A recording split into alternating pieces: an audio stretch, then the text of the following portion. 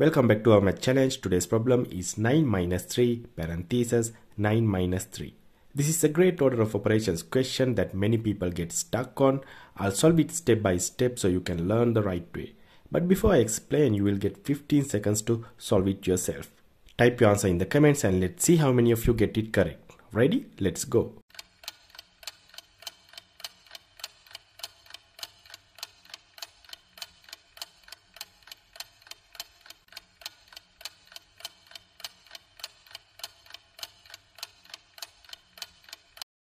Alright, let's see if you got the correct answer. To solve this, we need to follow the order of operations. You might know it as PEMDAS.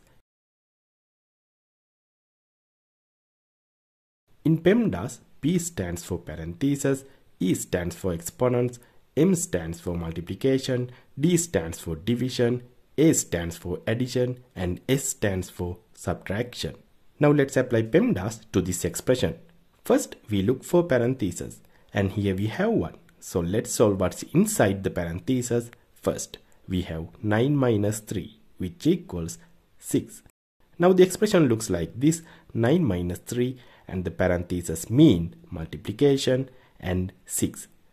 Next, we look for exponents, but there are none in this expression. Then we handle multiplication and division. And here we have multiplication. 3 times 6 is 18.